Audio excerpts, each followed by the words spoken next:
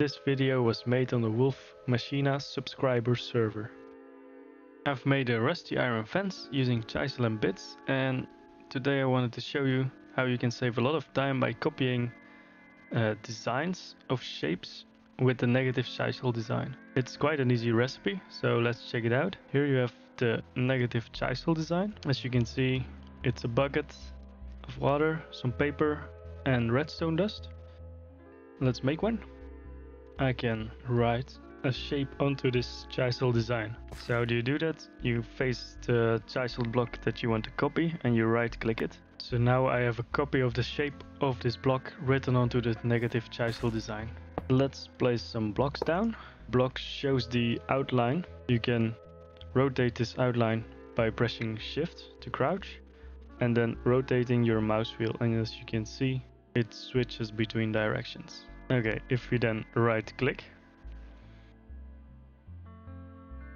nothing happens. Nice. You need a chisel in your inventory.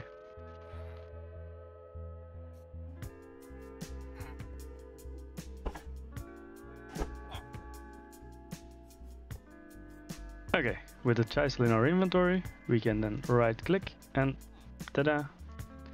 The design is put onto this block. I could also do it on a grass block. So you could possibly make a grass fence, but I don't know why in the world you would want to do that. When you've chiseled the block, everything but the shape is removed. Very important is to have your bit bags ready. You remove quite a lot of bits of each block and your inventory would fill up quickly without them. If you've made a mistake in your design and want to change your written chisel design, you can craft your written design into a blank design and then you can try again. There are these nice holes into the fence where you can sneak through, and to make them I set my chisel into small cube mode and I removed parts of the block. A player needs a hole of 10 bits wide and 1.5 block high to sneak through, but it's best to do some trial and error. Now that I've written this design, I can pass it on to someone else and they can reuse the shape, so we can share the designs around on the server.